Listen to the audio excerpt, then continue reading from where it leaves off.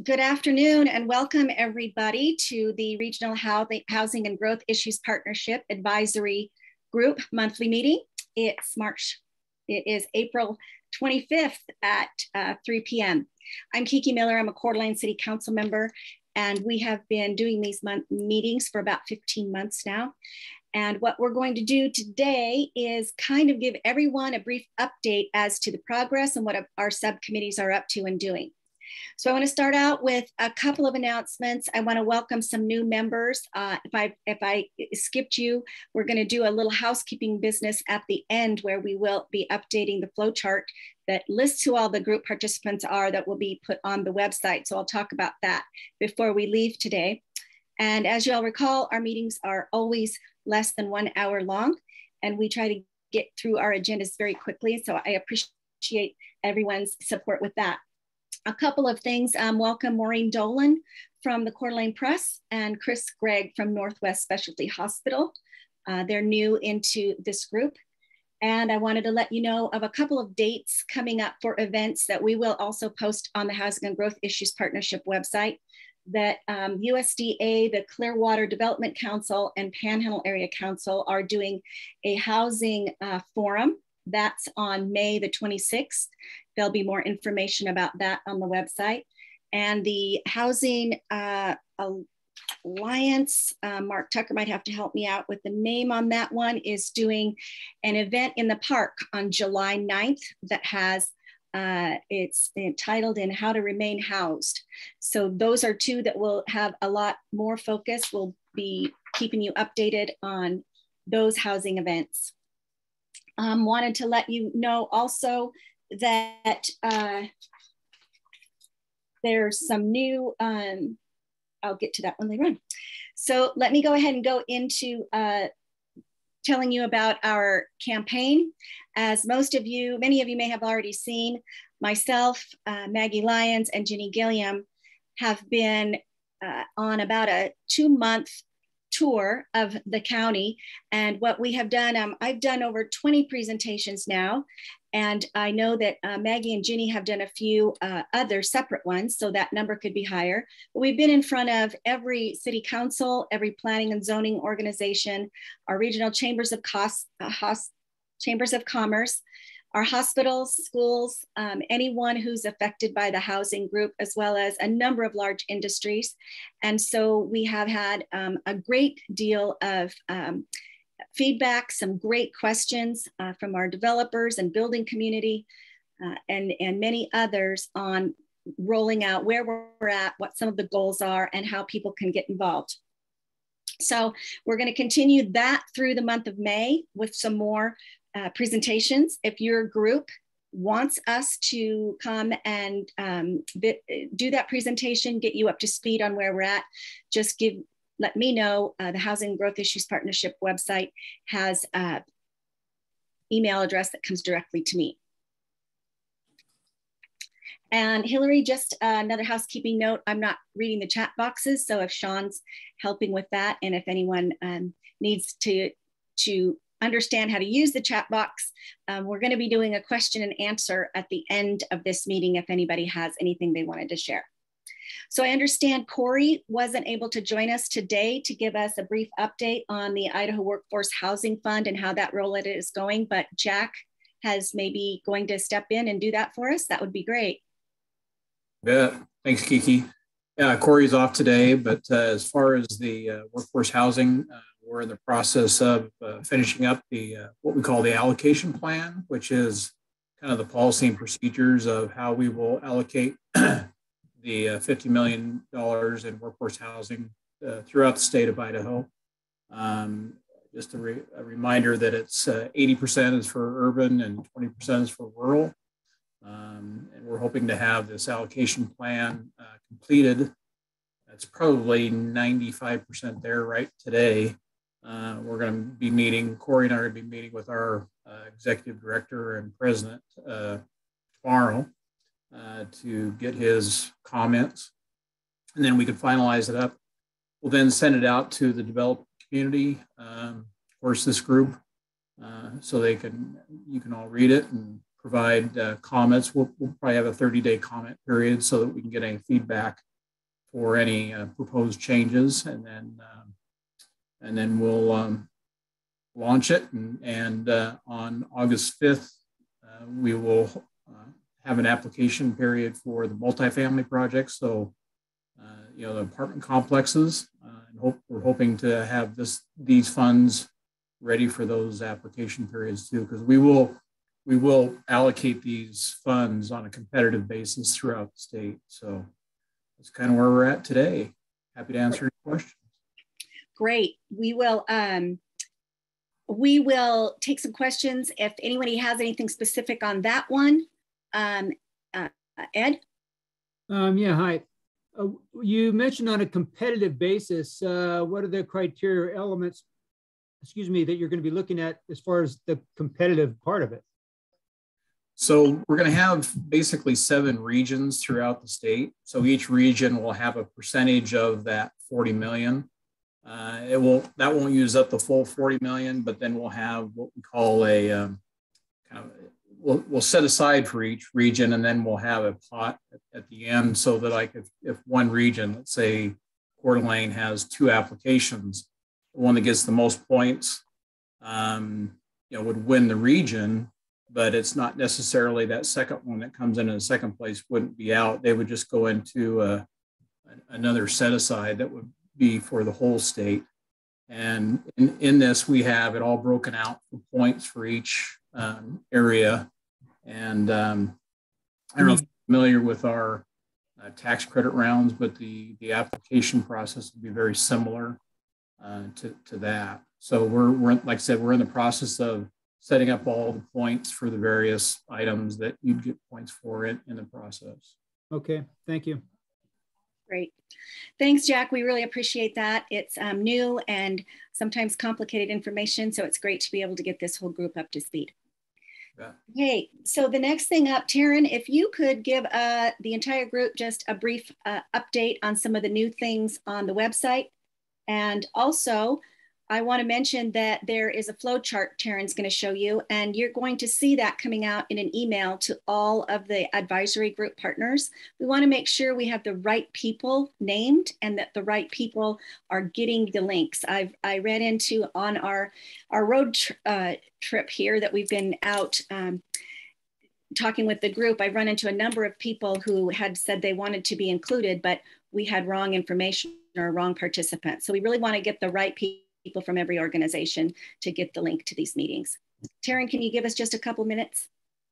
Absolutely. I am going to go ahead and screen share. Can everyone hear me okay? Okay. All right. So I'm going to give you guys a look at the website so that I can talk a little bit and make sure everyone knows where the weekly update is. We have been updating the website on a weekly basis. So if you're looking for a summary of our working group and advisory meetings, this is where you will find it. The website traffic I wanted to mention has increased quite a bit, and I think that's probably due to the roadshow that's been going on. We've had 3,409 site visitors, which is an increase of 1,720 over the last 30 days. We're also seeing some increase in social media traffic, so that's encouraging. The flow chart, I'll now show you the flow chart Kiki was referring to.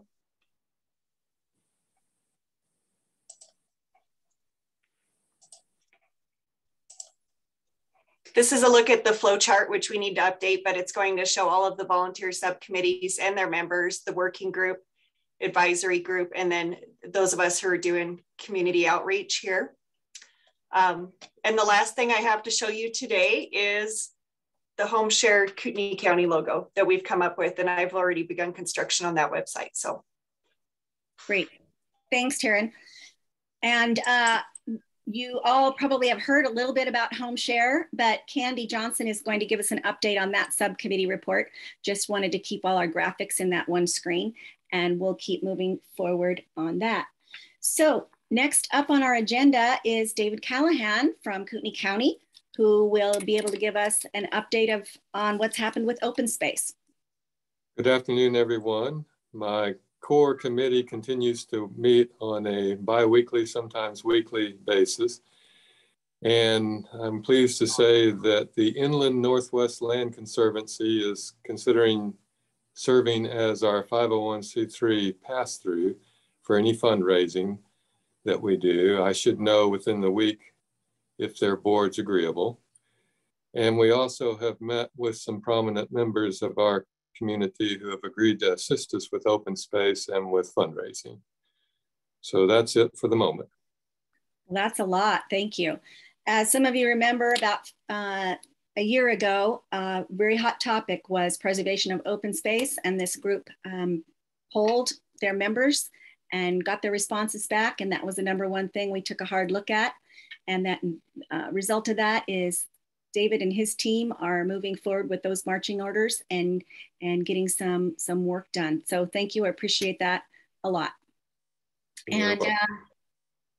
And just on time, as though he had ESP, is Jeff Voller is connecting from the school district. And I know that there's been some activity going on, but Jeff, can you share with us what the #2 goal was behind open space a year and a half ago was how do we support our schools? And if Jeff, you got a minute, anything new that you can share?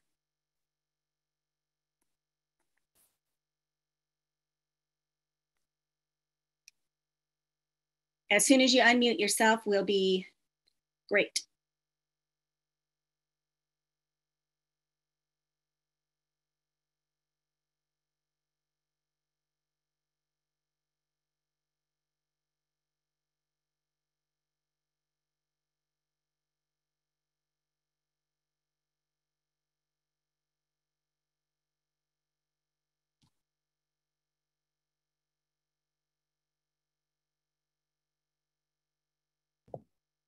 Jeff, it looks like you're unmuted, but we couldn't hear you.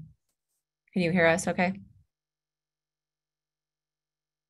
He just chatted and said that he's having audio problems. Oh, okay. Said he would type an update. Okay, well, how about we'll share that. I do know that Jeff has made a connection with a newcomer to our area who had some experience in another town with a great model between some funding partners and some land trust people and a way to house their teachers. So I'm not sure where that's at. If we don't get any audio, what we'll know is that Jeff will be working with us at the working group level, give us a report on that, and we'll share that back out to you next month. So Jeff, thanks for being here. Sorry about that audio, but I think that's a brief. If there was anything else, you can shoot that to me and we'll be sure and put it on the agenda for next time. Okay, then next up, there's been a lot going on out of the roadshow, but the land acquisitions, Maggie Lyons, who is the director of Panhandle Affordable Housing Alliance, has a PowerPoint to share with us and kind of giving us a good overview of what the new role and important role that Panhandle Affordable Housing Alliance can play in managing some housing strategic plans here. Maggie, are you ready? I am. Thanks, Kiki. Let me share my screen. Hi, everyone. Kiki asked for an overview of Panhandle Affordable Housing Alliance's role for all of you to understand how it's evolving. So this is where we are, and just a kind of a brief overview of the work that PAHA is doing in cooperation, obviously, with the Regional Housing and Growth Issues Partnership. PAHA is the reorganized North Idaho Housing Coalition. And it really has, I think, two primary buckets now of attention for housing. It's going to be still continuing in the rental world, and this will be predominantly federal subsidized housing for extremely low or very low income individuals, but also home ownership. And that was a goal of the coalition for years and years and years. So it's partnerships with developers and landowners to really focus on local worker housing. Let me minimize this. We're real focused now on what we're calling home ownership for underserved households in Kootenai County. The lines, you guys have heard me speak about this before, but the lines are quite blurred between our very low income and our workers here in Kootenai County. And while wages in Kootenai County are quite good, they're clearly not able to keep pace with the inflationary costs of housing, food, as well as gas, everything else that's in there. So we're really focusing on people earning $40,000 to $90,000 a year. And honestly, I mean, $30 an hour in our community is a good wage. So the key factors really are going to be land and how we organize the land to be able to bring down the cost of our worker housing. Land ownership really falls into these 4 buckets. You know, employers own land, developers own land, there are private landowners, and then of course our cities and municipalities also own some land. Density, these are just broad terms that seem to speak to people. I'm not talking about any one jurisdiction's type of zoning. I'm just talking about examples: cluster housing, duplexes and triplexes, smaller homes, condos, single family. We're not talking large apartment complexes at all, but we're talking neighborhoods that have focused housing for our workers along with market houses. We're talking really trying to get homes in the range of $200,000 to about $350,000, $375,000 sale price. Affordability and access are really the 2 key ingredients, and we're looking probably 80% to the private market to drive it, and then the role that the private public market has in this as well. I think the predominant affordability issue for our for what I'll call our 60%, 40% AMIers, people making $20 to $30 an hour. Probably the only way to really get the home price down to that lower tiered level is going to be through a community land trust where there is no cost of land. The community land trust, PAHA actually bought land for a project that we're launching in July at cost, and then that landowner took a tax deduction for the difference between market and cost. And so that is an attractive option for some landowners, but I think to reach the $200,000 to $250,000, $275,000 priced home, we're going to have no land cost whatsoever. So community land trust is what we're focusing on there. Here, the land is actually leased to the homeowners. We're working with an attorney who specializes in land use in Idaho. We're working on a number of deed restrictions. One of the primary concerns we've heard out of our jurisdictions and really people who live here is the concern that workers are displaced by out-of-towners.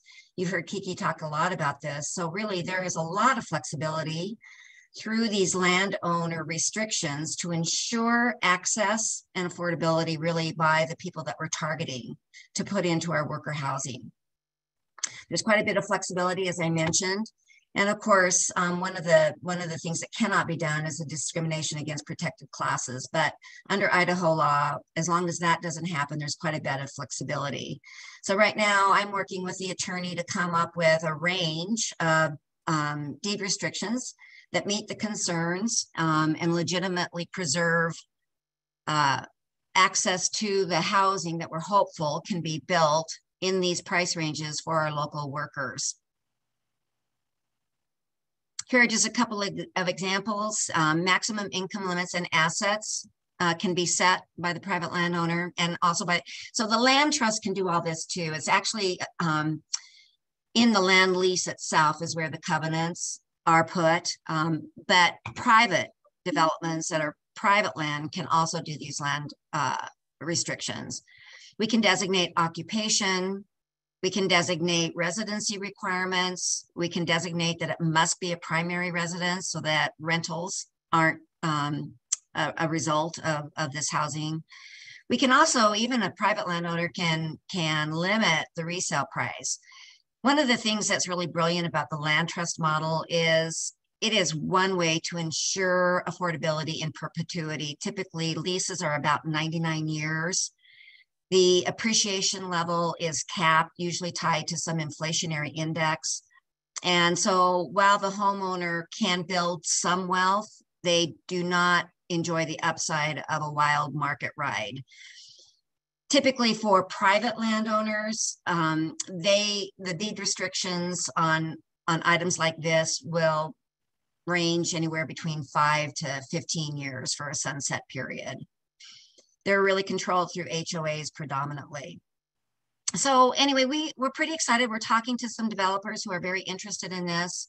Our goal is to find some public monies with a development in terms of trying to find funding, one-time funding for some land acquisition to put into a community land trust. So I don't know if there are any questions, or Kiki, if you'd like me to cover anything else. Nope, I think that that's great. I think that it's a new and somewhat complicated issue. So we'll probably be talking about it again and again as progress is made. And as we appreciate PAHA and everything that you're doing and spending in order to get those facts vetted and share with us. So that's great work. I think that once we're down the road, we'll schedule another presentation and have Maggie do that update and share some potential real life projects. And, let's hope, huh? And let's hope that happens. Yeah, let's hope. And I will mention this because we're on that subject, and I don't want to run out of time at the very end, but we've been discussing under the developer and builder outreach that Maggie is moving forward with the Developers Council through the North Idaho Building Contractors Association, where she will be getting those people that are potential landowners and home builders to start the education process of what she had just shown with us and how community land trusts work and how it can work for them in the private sector, moving forward ideas to help our local worker housing shortage. So that is going to be happening, I believe, within this month. So there will be more coming out as some details are known about that.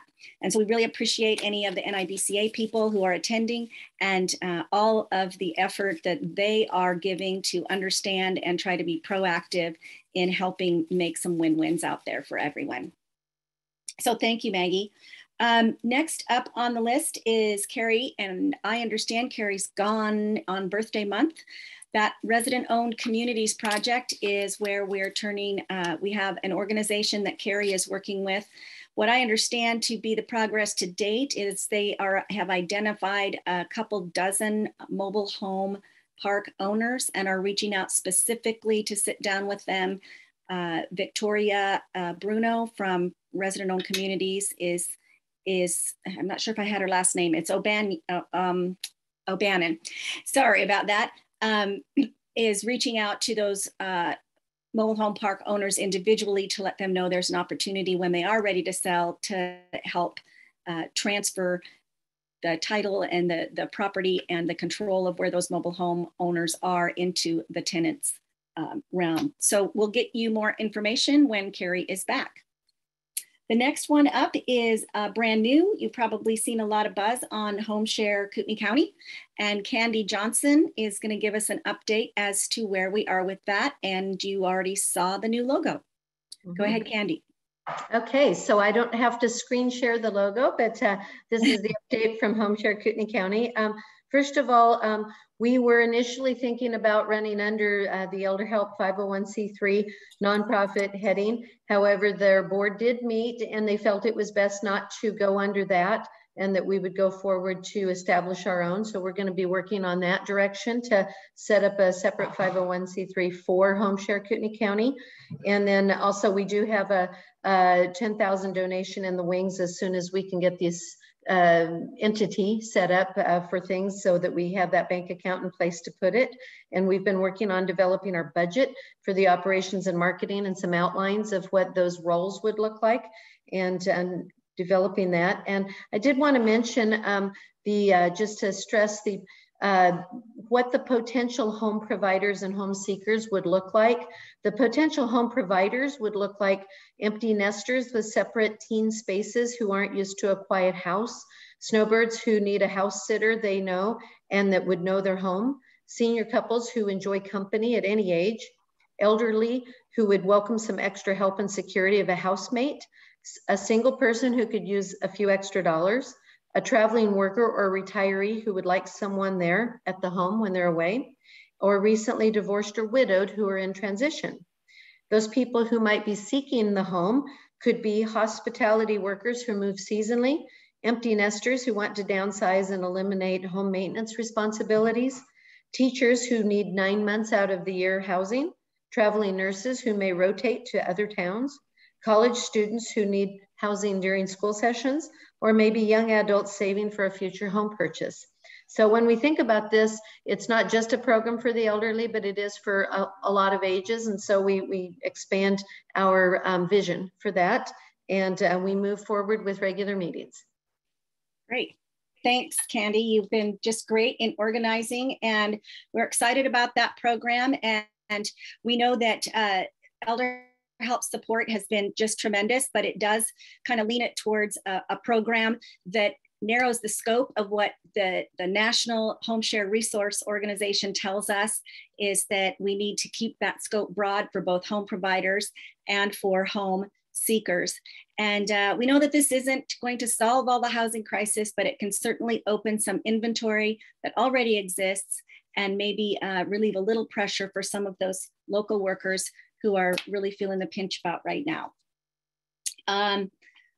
Next up is Marie Nail, and this is a new subcommittee. This is a project committee, actually, and Marie had to be away today, so she emailed me some information. Marie is representing Coeur d'Alene 2030, and what they are doing based on some input from other nonprofits who had said that they wanted a better picture of what was happening in the rental market. And we had a fabulous job done with the affordability and availability study that the University of Idaho did.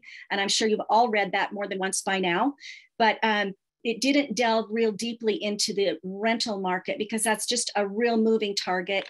And to do the professional and standardized study that they did, it wasn't something that they were going to be able to execute. This is also not a study done by University of Idaho. What CDA 2030 doing is kind of a thumbnail sketch, a point in time, if you will, of this is what the rental market capacity may look like, and this is generally what the rental need is looking like. So that group is going to be surveying property management companies, pending projects by surveying cities and developers, as well as they are doing a large survey that will be sent out to employers and large organizations who have a typical rental base that they can do a short survey on, and they will get that information back and distributed to us by June 1. A small working group is getting together next Tuesday for the strategy of the survey rollout, and they'll be ready to do a report at the working group meeting after that. So that will help some with another snapshot of what's happening in the rental arena. So next up is another new group, and I think I saw Lindsay Allen jump in here. And I have to tell you, I did a presentation to the Coeur d'Alene Association of Realtors, and they're a very engaged, active, and interested group in looking at getting involved in the Housing and Growth Issues Partnership. So Lindsay, if you just have a moment to give us a brief update about what your task force is up to. Hi, so we put out to our board, and I think maybe our community outreach committee and any other agents who are kind of passionate about this, to start a task force to help support regional housing and growth issues partnerships. So at the moment, we're kind of gathering some people, and we'll do a formal meeting. It's very early in its inception, but I know that the agents, there's many of us who are who find this to be an important aspect of our future in this community. So we want to do what we can at the association to support that, whether it be, finding property owners or working with developers or fundraising or creating awareness in our community. We're here to help support this group in any way that we can. Great.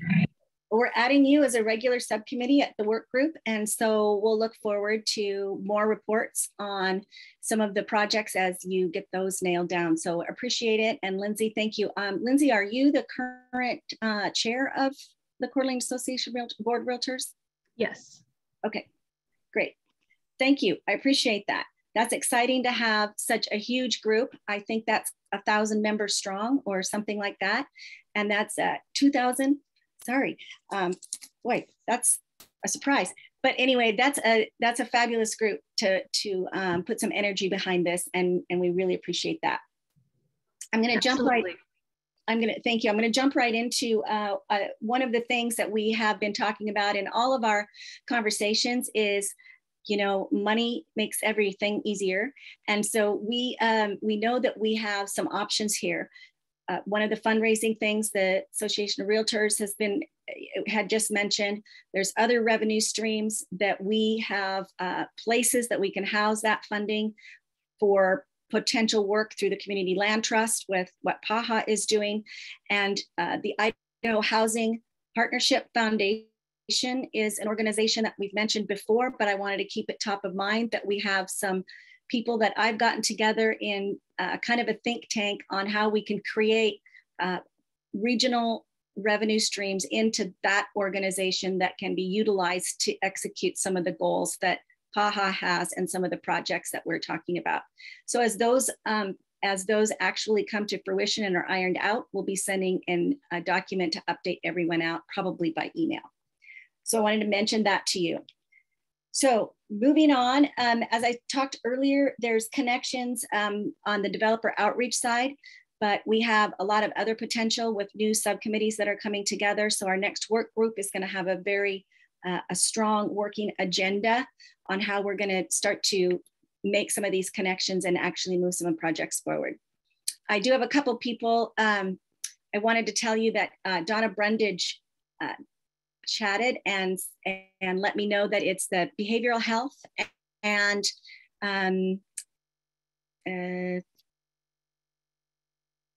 Region 1 Behavioral Health and St. Vincent de Paul who are putting on the July 9th event. And you can contact Donna at St. Vincent de Paul if you want more information on that or to get involved in that one. So I'm moving quickly to the end of the agenda today, but I wanted to open this up to questions from anyone in the advisory group and let you know that our next work group meeting is going to be focused on connecting these subcommittees as well as a lot of feedback that we got on this campaign that we've been doing presentations. So we're going to be answering a lot of questions during the next work group, and that will come back to the advisory group along with another poll next month. So if I have any questions, any of the panelists or any of the subcommittee people will be happy to answer that. And I wanted to also let you know, if you will please, we do need volunteers to start getting involved. I just had someone ask in the chat box if they could volunteer, and we will follow up with you. Absolutely. We've got some new areas with Home Share and some of the others. But if you can share out to the rest of your organizations, if they'd like to volunteer, please just go to the website. There's a contact page information there, and that comes directly in. We're taking information for Home Share on that website, as well as any volunteers within the Regional Housing and Growth Issues Partnership too.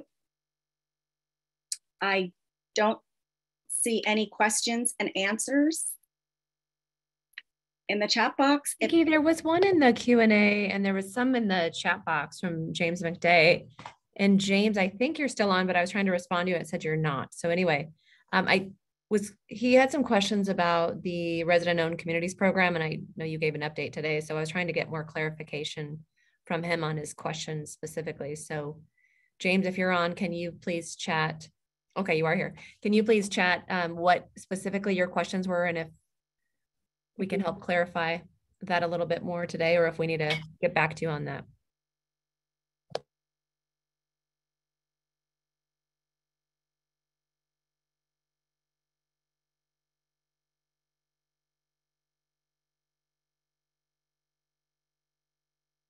Well, James, maybe you can just shoot an email and we'll get back to you on that one. I'm not seeing any question there.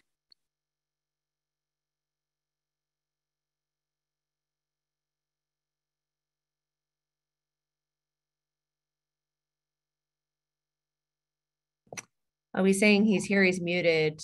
We could try to do the audio to allow him to talk if you want to do that rather than the chat.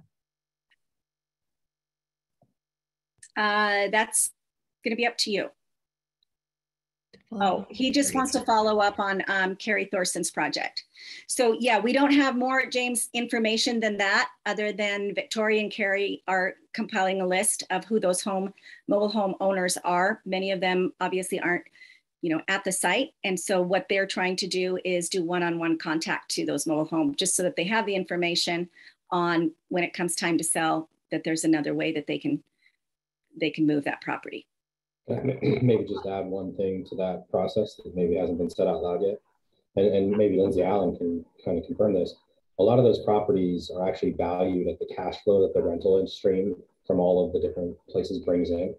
So that option for the owners to sell to the the occupants actually is very attractive, because they're already kind of paying what the property is going to be valued at in the real estate world as far as those properties are concerned. So it's really more about getting the owners to start talking about it, which, if I understand correctly, that's the step that it's really at. It's more about putting it in their heads for when they decide they want to change ownership. That's exactly right. It's an education process, and I think we had a mobile home owner who just wasn't aware that there was something like that out there, and that's what we want to do, is make sure we've got that in front of them, and that we all keep that information available and support those kinds of decisions when they want to make them. Okay, so I am looking at grants on my horizon here for some of the projects. So I know that there's a lot of people who have said, why don't you get a grant for this or get a grant for that? Any of you have ideas on where we should seek grants and which one of our subcommittees could use that funding and what for? I'm all ears on what new creative funding sources we can. So grants is going to come up in workshop this next time, as well as other feedback.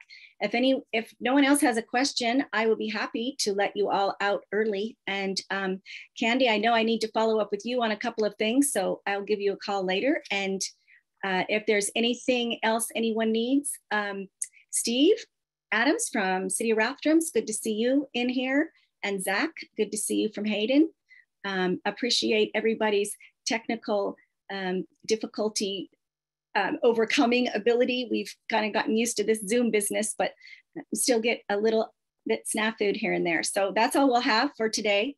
I will be giving you a reminder to look at the update on the website, because we're putting that button out there so that you can be fully informed of where we're at. And I will see you all next month. Thank you. Have a good rest of your day.